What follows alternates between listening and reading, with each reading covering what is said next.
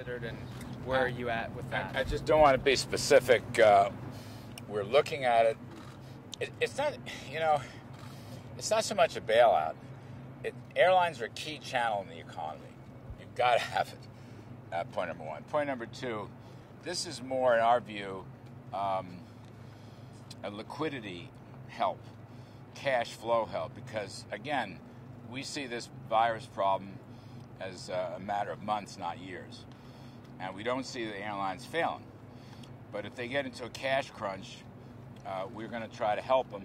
We're consulting with House and the Senate leadership to see what works. And, of course, the Treasury Department and the Fed have enormous powers on this. So I see it as a liquidity fix, not a bailout. Is $50 million about right? Sir. Yes, Larry. Would you argue with some of the top economists in the world who are now saying that we're entering a global recession?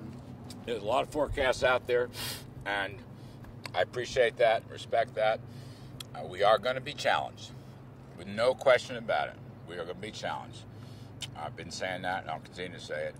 I'm not going to label it one thing or another. We just don't know. The models don't know. There's a lot we don't know. First quarter is going to be fine. It's the second quarter. I understand that. It'll be a very difficult quarter, but I don't need to have labels on this. We'll take it once. Again, this is the key point that if you just allow me a moment. For some reason, some friends of ours have written in, prominent people, that we haven't done anything fiscally. And that's just all the Fed. It's just not true. So the President said in his speech Wednesday night and again on his presser on Friday, I'll say it again, we have roughly $400 billion in, I prefer to think of it as fiscal assistance. And one of them is in the bill that got through the House. Obviously the unpaid sick leave and all that goes with that. That's one. Second one is enormous support for small and medium-sized businesses, which will be made larger because of the declaration of the Emergency Stafford Act, which allows us to draw a lot of funds from FEMA, for example, as well as the SBA. Another is the deferral of the income tax for businesses and individuals for 3 months. That's penalty-free, interest rate penalty-free. That pretty much gets you to $400 billion right there. Look, on top of that, we're deferring the interest on student loans till the end of the year. Interest on student loans. I don't have a number estimate on that yet, but that's part of our package. We're buying about $75 million worth of oil to stop the shenanigans from Saudi Arabia and Russia, to protect American oil companies. We're going to do that at the Strategic Petroleum Reserve. And on top of that, beg your pardon? What was the number on $75 million is the target. And on top of that, I want to remind the payroll tax holiday is a serious proposal, a very serious proposal. And we'll be discussing all that with the Senate and House leadership. But that one, to year end, provides cash flow and liquidity to both employers and employees. It also has an economic incentive. You'll get to keep more of what you earn. And I think that's great. And that thing, as you know, the payroll tax is really directly a middle-class tax. It's a blue-collar tax, middle-class tax, et cetera, et cetera. It's very important. So, and that has, I'm not going to hang a number on that, but it's going to be, all I'm trying to say, and I appreciate your indulgence here, we have an enormous fiscal plan. It's at least $800 billion, and maybe more. We're working with Congress to do it, but much of it can be done through executive authorities. And again, to quote the President, we will use whatever federal powers are available. And then I'll just add, and maybe then some. All right, let me just a couple more. Larry, and how I'll get are out you of here. deciding Yes, which ma'am. industries need help when so many businesses are shutting down right now? Well, we're talking with everybody. They're calling in, communication lines. One of the things about this, and it cuts both ways, there's good news and not so good news, is the ability of this administration to work with the private sector. The really good news was what the big retailers and drugstores and so forth, how they're going to help us on virus testing. That's a great example of American free enterprise at work. The bad news is we're going to have to work with them if they have cash flow shortages. But we're in touch with all the groups and their representatives, and we'll be sorting through that. Just a couple more. Yes, ma'am. On supply chains in China, I mean, is this a death knell for supply chains in China? And you talked about executive action. Isn't that something the president's considering addressing via executive action?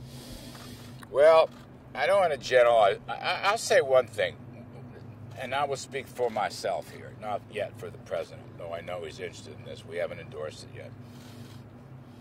If we provided a 100% immediate write-off, expensing is what it's called, okay? You follow me? Depreciation, 100% immediate for structures, for equipment, for R&D, for intellectual property, 100%.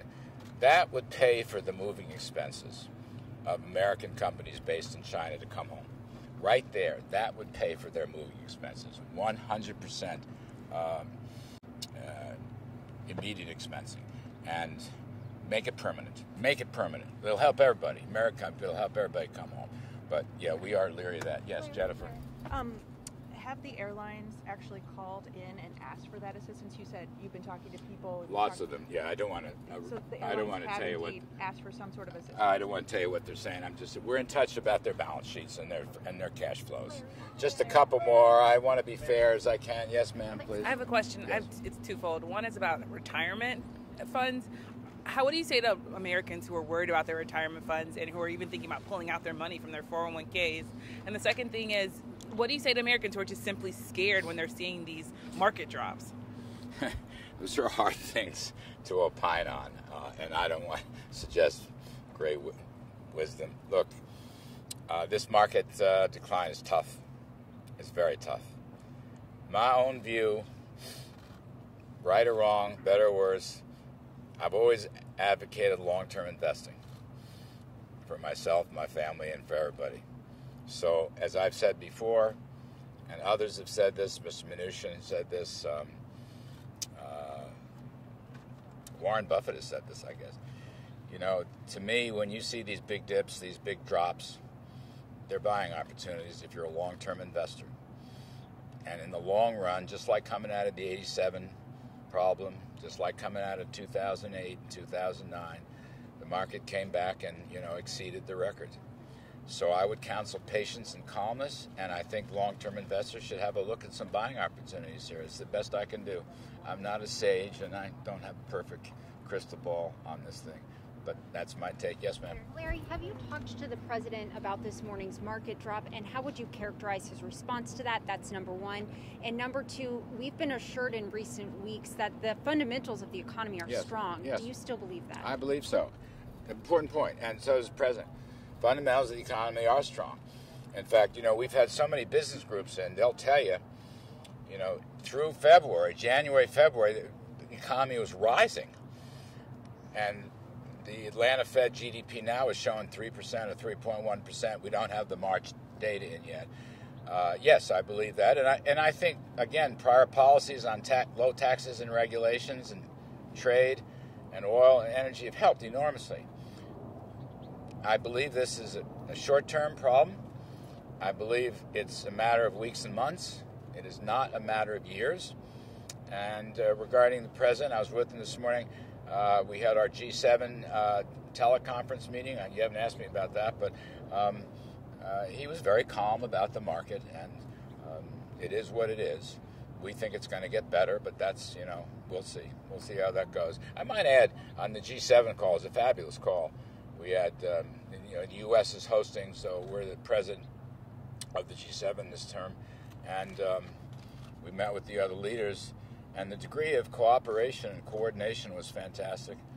I mean, everybody basically, and I've seen them around the table a couple times, not so fantastic coordinated, but today, basically, they all want to do whatever it takes on the health side, solving the virus side, and on the economic side. We just heard that from one president, prime minister after another, and they agreed, by the way, that the leaders will keep meeting regularly. The health ministers and finance ministers will meet on a regular basis. There's enormous coordination, and the theme, again, is whatever it takes. This was a G7 theme this morning. The president led that conference call. Larry, yes, sir. You said you were working toward $800 billion in fiscal relief. In round is that numbers, right? yeah. And you've got about half of that so far? That's correct. The other half would come mostly through payroll tax cut? That's payroll tax holiday. That's correct. And that holiday would be through the end of the year. And I'm reluctant to price it out. It won't be less than $400 billion because I don't know the parameters of it and the details, and there's always bickering about cost. But yes, that's our view. And I just wanted to make that clear. People may like what we're doing or not, but we have a plan. Some folks have been writing and saying you haven't done anything, and that's just not true. I'm sorry. Earlier, were you saying immediate 100% expensing for companies that relocate their supply chains away from China? That's one thought. Is that a proposal? That's one thought. It's not formal. It's something we're thinking about. I want to emphasize that. And it could be more widespread, John. It might not apply just to folks moving out of China. It may apply to everybody in the economy. I've always believed that 100% expensing, whether it's plants, equipments, structures, renovations, I think that's one of the most powerful growth tools we have. And also on the corporate tax cut side, which it is the middle class blue collars who benefit the most from that kind of thing. So at the moment, I'm tossing it out. It's something we're thinking about. I'm not here to form. The president hasn't signed off on it, and so it's just something we're thinking about. Just one more. I don't want to. Larry, can you Larry, more? given the yes, please. Thank you. Sorry. Given the short-term layoffs we're seeing because of the coronavirus, would the administration consider sending cash directly to households as some sort of relief? We might. We've got in the bill, there are provisions, and with also executive authorities for short-term unemployment insurance or compensation. That's a possibility. We have standby authorities. I say part of the $400 billion I was talking about is emergency authorities. There's FEMA funds. There's Treasury funds that could be used in a pinch. So the answer could be yes. I don't want to be definitive on that. I'm just trying to be helpful. One more. Yes, sir. Go ahead. Real quick. So the interest rate cut over the weekend announced, possibly down to zero. Yet today the markets open up struggling, and the circuit breaker kicks in again. Do you think there was some fear there among investors? Does that look like a desperation move, or what's going on there? I don't know. It's hard to know. As I walked out, the market had come back six. What's the ultimate goal of reducing it, do you think? I think the Fed is correctly, and I want to really support their actions, as the president did last evening, correctly concerned about liquidity and various short-term cash flow issues, exactly the sorts we're talking about here. The Fed has enormous power, and it looks like they're going to start using it in connection with the Treasury Department and the president and the executive branch. So that the market will react. I can't predict short-term market flows. I think in the long run it's a buy. Others may disagree. One more, Jennifer, you got to clarify on the G7, sir, was there any specific course of action that everyone agreed to other than just to keep in touch? Well, it was, yes, let me rephrase that, because every one of those countries is engaging in very heavy monetary assistance and very heavy fiscal assistance, whether it's tax cuts or government spending or deregulation or their central banks or the ECB and so forth. Every one of them's doing it. And we have a detailed laundry list. I can't go through it now, but they're working hard. And the reason I say it is that I've been to a couple of these G7 leaders conferences as the American Sherpa. They're not always so agreeable, but they are today, and it was a wonder to see, And I would also say Prime Minister Abe, who is a great leader, mentioned how much he wanted to hold the Olympics in Tokyo this summer. He doesn't know if he can, but he would like to. He believes that would be a great leadership issue for the whole world, and President Trump wished him luck on that. We're all behind him on that. I got to jump. Thanks very much. I appreciate it.